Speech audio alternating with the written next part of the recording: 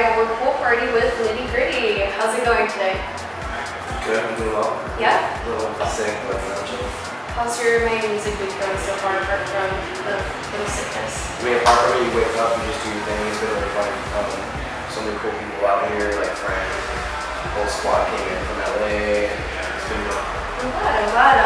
So, what are your plans so far for this week? What can we expect from your upcoming shows? So I started my show at Hangar on Monday. That was like a Nitti Gritti and Friends. It was really fun. And then yesterday we did the Say My Name kind of takeover thing. That was really fun. And then right now we're at Vigor. Later I'm gonna play Diplo's Party. And then tomorrow is Shaq's Funhouse. Saturday is what's Saturday? I don't even know what's Saturday. Dada Life Rave Spa. And then Sunday is Gold Rush. Hard to leave. So it's like nice. That sounds fun. Yeah. And I see you're prepared with the whole outfit, the nice flamingos going on. So you were born here in Miami. You can definitely see that. Oh, sorry, you were raised in Miami. No, I actually moved here in 2011, 2012. But I lived in Haiti for 8 years, so my Haitian friends were all in Miami. And then I guess I've just been bred as a Miami person now for the past 7 years. Do you think you incorporate that into your music? Yeah, I mean, I literally feel like I made the song Move to Miami for Enrique and Pitbull, so that was kind of like literally while living here, just thinking of like cool Miami sounds, so always. That's very cool, very cool. And when you do have your sets, when you're creating your music, what kind of mood do you have to be in, and what kind of mood do you like to create for your listeners and people that come to see you at your shows? I mean, Nitti Gritti is kind of like a party, it's just like a lot of fun. I don't know, it's like I can play almost anything I want. That's what I love about it. I have the freedom to like do anything, play really heavy dubstep or play like Usher. You know what I mean? Like there's just no in between. It doesn't matter. I'll play anything that's really fun. And you're constantly working. You're heavily involved in a lot of projects. I see you're going on tour soon. So you'll be very, very busy.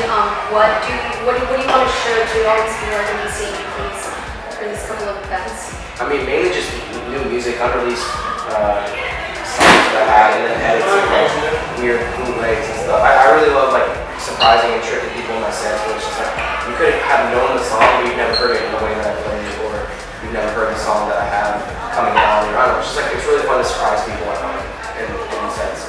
That's cool. That's cool. And where do you find all this energy to just keep going and to try new things and just be out there? I mean, if you love something, you'll do whatever you want to do. That's it. Nice. What was your first show? Your first visitor show as not as a performer?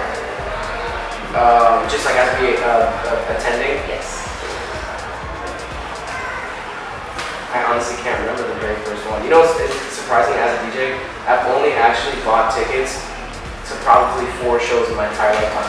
Like I always, whenever I would go to a show, I would literally be there and thinking the whole time I just want to be performing.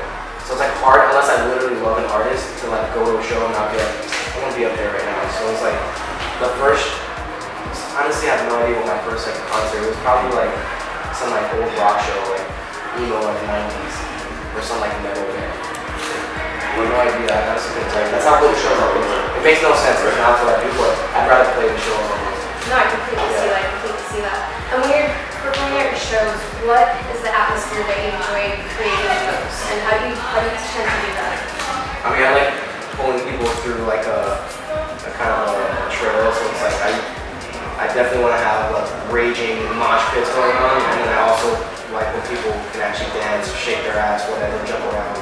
So it's like somehow like in a set going from whatever those like, it's like basically letting out what I felt like letting out. Like I'm definitely gonna want to let out my energy of like going crazy and headbanging, but then I'm also gonna want to like chill and play something that makes me just want to dance. So it's like try to keep those two together. So you like to dance? I mean, I'm not good at it. I mean, more other people dance. I'm good at raging, but it's very exciting. Very exciting. Can you see a little one step, two step? That's all I got. Nice. That was good. I'll have to try that out later. Yeah. But yeah, no, this is really fun. I'm glad to have you here. Thank you so much for everything. Of course. We are definitely looking forward to what you have coming forward. Do you have anything that we can look forward to apart from your tour and your upcoming music? I mean, that's mainly it. I'm going to go on tour with Slushy. I got a bunch of my own dates. We just announced EDC Vegas. And then I have a bunch of new records coming out in many different genres. So work out no more.